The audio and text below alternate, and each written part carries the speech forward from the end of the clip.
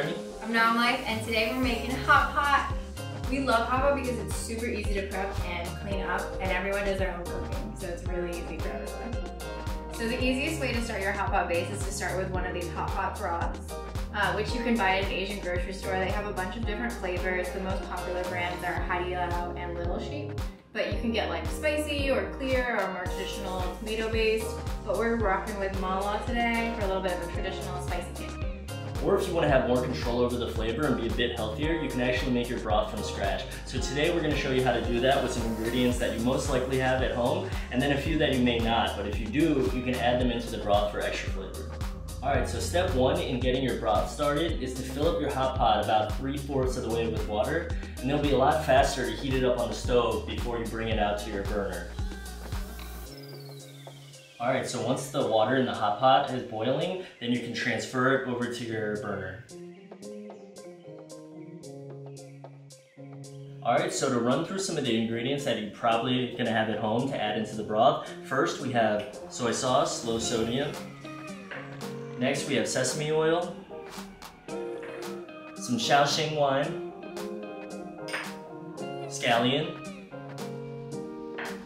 garlic, ginger, white onion, and finish that off with some white pepper powder.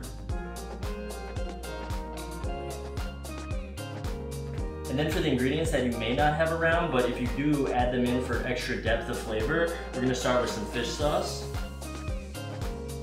some chili bean sauce,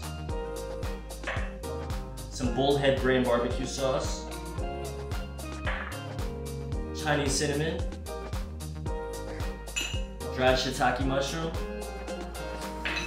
and star anise. There you go. For a full list of the ingredients for the homemade hot pot broth, check out the description below. And for the other side, we're going to do the instant mix, so all you need to do is plop that in there. So for the ingredients that you can find at any grocery store to add to your hot pot are mushrooms. We love enoki mushrooms, but any mushroom of your choice will do. Dumplings, frozen dumplings are great. You can also use homemade ones to add to your hot pot. You can add shrimp or any shellfish. And vegetables, we like to add bok choy and cabbage. And you can add your choice of noodles into your hot pot. We like to use vermicelli just because it adds less starchiness to the broth since you're cooking the noodles directly into the hot pot. And these next items you'll need to go to an Asian grocery store for, but they're key for a traditional hot pot experience. Thinly cut lamb or beef, fish anything, fish ball, fish cake, fish tofu, all delicious. Fermented bean curd skins, and nianga or rice cakes.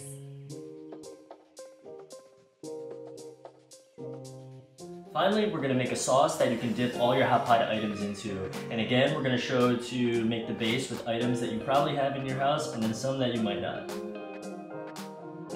So like we mentioned earlier, the full ingredients list for the sauce is below in the description. But the nice thing about the sauce is, even though we gave you the recommendation, you can play around with the different measurements of each ingredient depending on how savory or spicy you want it. Alright, so let's get started. We're going to add in water, soy sauce, sesame oil, minced garlic, minced ginger, and then for the ingredients that you may not have, but it'd be awesome if you do, some bullhead brand barbecue sauce, and then some of Aunt June's chili oil. You can check out our blog or our Instagram page or even YouTube to get the recipe for this. Alright, so now all your ingredients are added. You want to cook it on medium to high heat until it starts to bubble in, and that's when you add your cornstarch in to thicken things up. Alright, so you're going to want to cook the sauce on medium-high until it starts to bubble, and you're going to want to just reduce it a little bit in here, making sure that it's not burning. So what the cornstarch is going to do is going to thicken up the sauce so that when you dip your hot pot items in, it's going to cling to the meat or vegetables or noodles a lot better.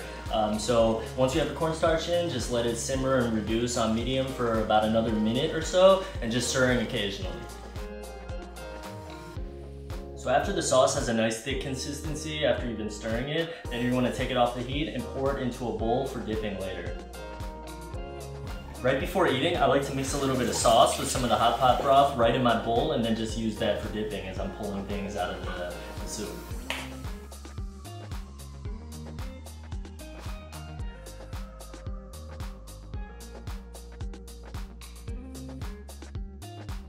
Alright, now everything's prepared, it's time to eat. So my favorite thing to put in first is the meat because it adds another umami flavor to the broth. And I like to add all the things I want to eat first. So I like to add the fish tofu, miangao, and noodles.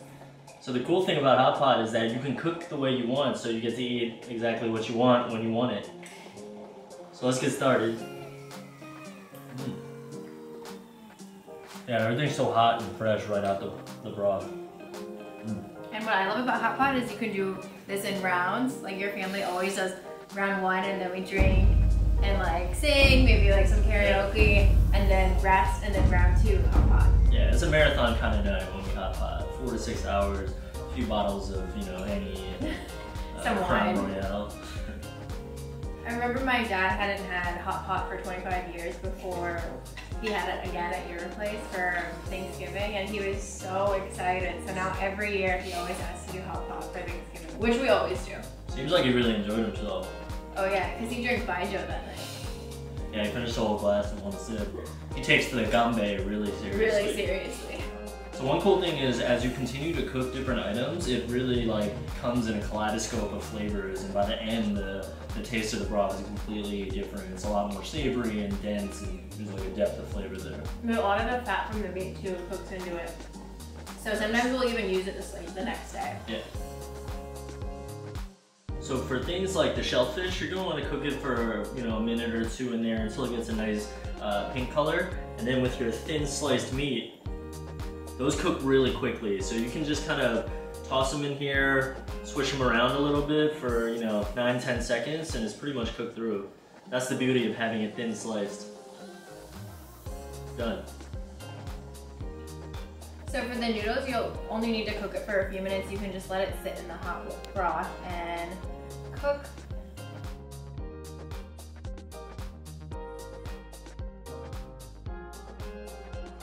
And if you start to run low on broth, you can actually just add some more water into your stock to help get that back up.